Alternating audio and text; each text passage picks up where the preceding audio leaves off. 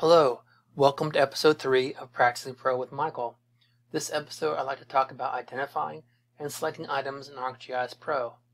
To identify items, first click on the Explore tool up here in the Navigate box.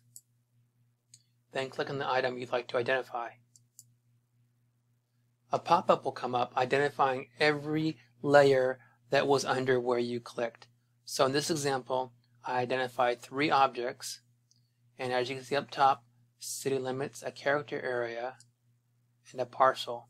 I can go through the list by clicking on the right arrow for next feature.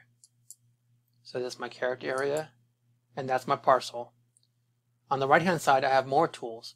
The first one allows me to select the item on the map. So if I click here, the last item I was at was in my parcel, so I will select the parcel by clicking it. Next, the next one is flash. So if I click there, it will flash the parcel on the screen. And lastly, this icon will let me zoom to that feature. Now also underneath Explore are other options. You can explore just the topmost layer in your contents, which would be major roads. Explore selectable layers, which would be this item right here, list by selection. And all of them are selectable right now. Or you could do selected in contents. What that does is see how my roads are selected in contents. If I click right here, you would think it would identify 3 items by default: city limits, the character area, and the roads. But right now, since I have just that item and selected in contents, if I click in here, only the road was identified. So if I go back to visible layers and if I click in the same spot, I do get, well, I tried to click on the road. There we go. 3 items: roads, city limits, and character area. So those are what the different options are underneath Explore. Now I'd like to talk about selecting an item. Let's zoom out just a little bit. And if you just click right here, it's going to select whatever you click on. So right now it's selected just the top layer, which is city limits. So if I drag a box though, it should select everything that's there, which is a city limit, a character area, and a parcel. So if I drag a box like this, it should also select now a road. It selected 6 character areas, 5 parcels, and 1 road. So you can select a rectangle, which was what I was just doing, a polygon, a lasso, a circle, a line. So I click line, and if I draw a line, you see it selected those items that were in the line that I drew: 4 roads, a city limit, 13 character areas.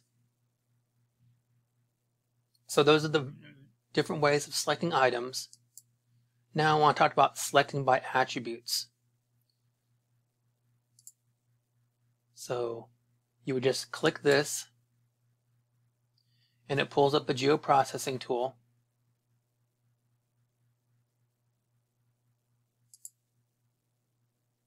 Now it's asking you, what layer are you selecting from? And it grabbed roads over here because roads were the item that's over here that's selected. But we can select from anything.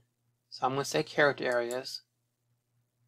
So it's a new selection, but you can change it to add to current selection, remove from the current selection, select a subset from the current selection, switch the current selection, or clear the current selection.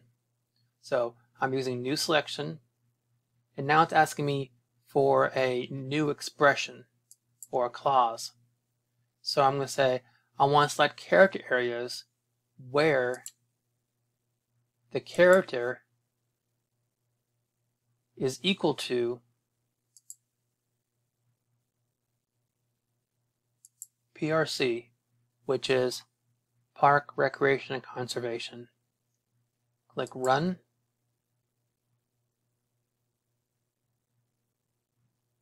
and it found 3 items. If I right click on the characters, I can zoom to layer. That would zoom to the whole character areas, but if I go to selection and then zoom to selection, it found those 3 items. So there are 3 items here that are park, recreation, and conservation. And then lastly is select by location. So for instance, I want to select roads that intersect city limits.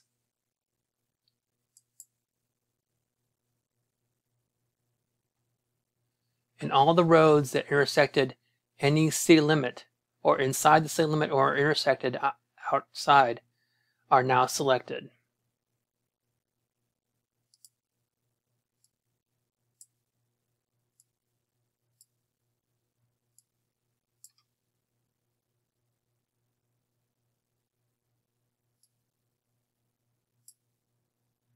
So those are the 3 ways of selecting items. Selecting with these tools, selecting by attributes, and select by location. Thanks for listening.